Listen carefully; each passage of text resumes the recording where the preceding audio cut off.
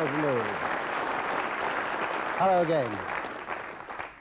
Some jazz musicians have only to make a couple of records or sit in on a few jam sessions to be hailed as new discoveries. Well, with our star guest on Jazz 625 tonight, exactly the opposite happened. For many years, he was virtually unknown to the wide jazz public. And then, 5 years ago, came not only recognition, but also acceptance as one of the masters of his instrument, the jazz guitar. The name is Wes Montgomery. Yeah.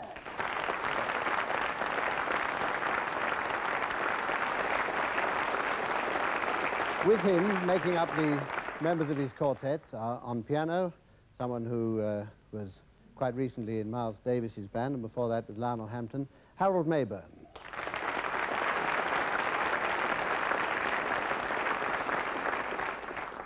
On bass, a young man who's made several albums with J.J. Johnson, quite recently, Arthur Harper.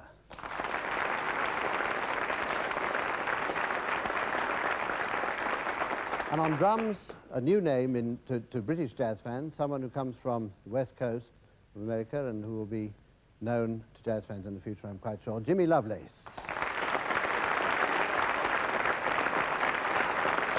Well, that's the Wes Montgomery Quartet, and now their first number, Jerome Kern's Yesterdays.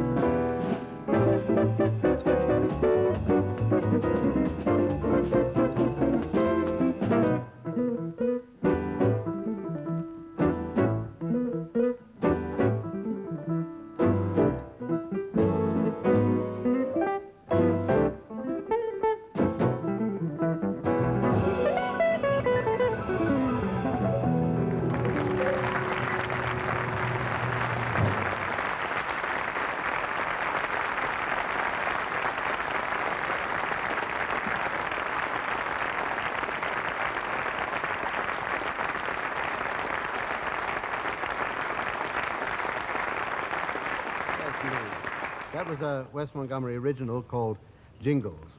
Wes is a self-taught musician, but if you think that a self-taught musician is in any way a faulty or incomplete musician, take the opportunity of looking in close-up at the fantastic thumb technique which he's evolved. This is, so far as I know, a unique technique, and it's one which makes even classically trained guitarists boggle, and they don't boggle too easily. Over to the quartet now for a classic of modern jazz, Thelonious Monk's Round Midnight.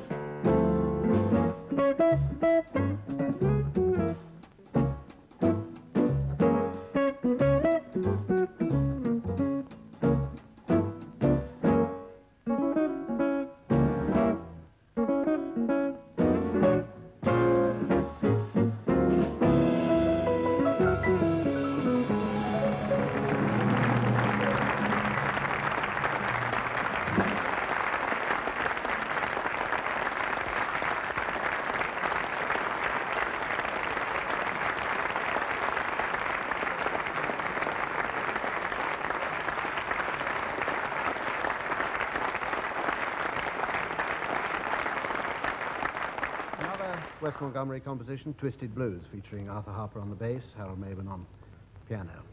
Like the Dodds family of New Orleans or the Adderley family of Florida, the Montgomery family of Indianapolis will no doubt go down in history as one of the great jazz families. Wes has two brothers, Monk and Buddy Montgomery, who are probably best known to jazz fans here through their quartet, the Master Sounds, which they founded. He also has, I believe, 7 children. Is that right, Wes? Yes. 7. And somebody who's no friend of his has also told me that he's a grandfather. Is that right too? What's that again? A grandfather. Yes. He's also a grandfather, but before you start thinking of him as the last of the Mississippi guitar players, he's only 42. Anyway, that information about his family probably explains the next title, which is called Full House.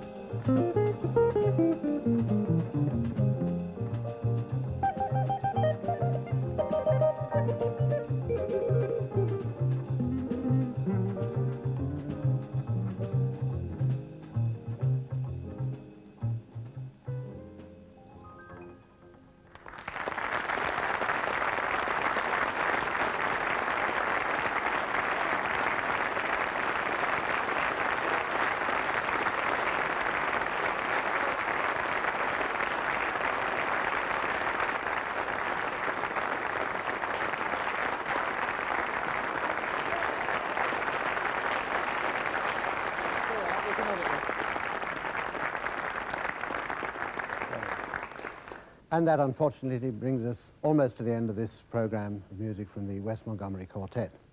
Some of the greatest guitar jazz to be heard now or at any time. As they sign off now with West Coast Blues, it's goodbye from them and from me here on Jazz 625. Goodbye now.